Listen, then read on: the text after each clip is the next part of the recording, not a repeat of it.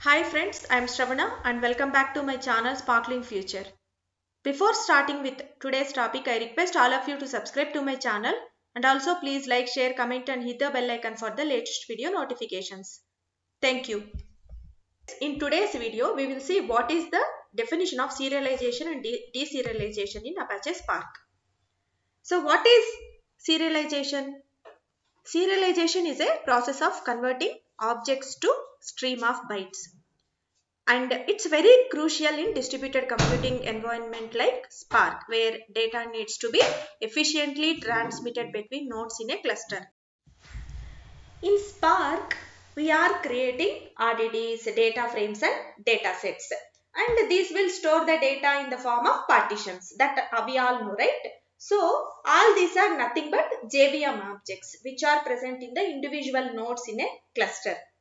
And when you perform wide transformations over these APIs, which involves the shuffling of the data across the nodes, transfer of data between these nodes will be happening over the network, since all the nodes are connected through the network in the cluster. Now, direct objects if you try to transfer over the network, right, but it cannot be possible because network only allows stream of bytes to be transferred. So, serialization is done here. Means the conversion of objects into stream of bytes so that easily the data can be transmitted from one node to another node.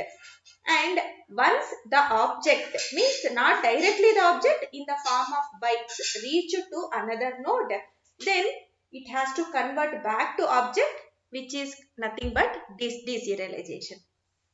Okay. So what is serialization? We understood, right? Serialization means it's nothing but we have the object, it will convert that object into stream of bytes. And similarly, once the data is reached to the nodes through network, and in the net, after reaching to the node, that bytes cannot be used for data processing, right? It has to convert back to the object so that we can perform the data processing on top of it. So here deserialization means it involves interpreting the serialized binary data according to the specified serialization format and reconstructing the original object or data structure. This is also very crucial part of data processing pipeline in distributed systems like Spark, okay? Because it directly impacts the efficiency and performance of data processing tasks, okay? So, usually what are the scenarios where serialization is used is when we are reading the data from input data, right, and it is partitioned and sent to the individual worker nodes by using the serialization. That's where we mainly use the serialization.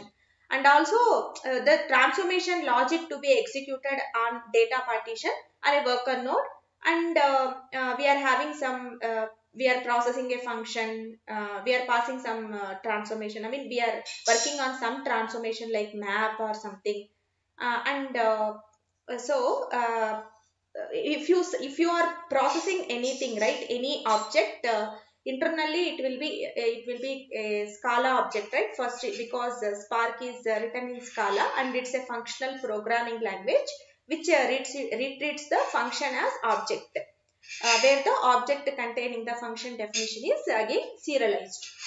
Also, we can persist the partition data in memory in a serialized form to reduce the memory consumption of the data.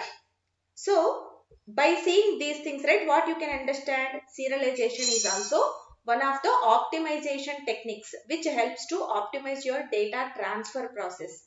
So, here there are again lot of other serializations available and in Spark and Scala.